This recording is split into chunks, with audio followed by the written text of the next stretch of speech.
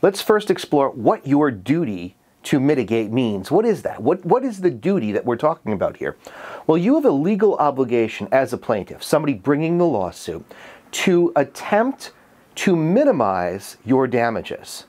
Now, we're going to get into specifics about how you would fail to mitigate or how you would minimize your damages in just a second, but let's talk for a minute about this idea of minimizing your damages. So your obligation, your legal obligation, is to try to reduce the amount of damages that you have sustained.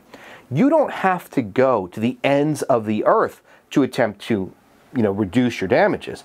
You just have to do so in a reasonable manner. So in other words, the reasonable person standard is going to apply in situations where you must mitigate or reduce your damages.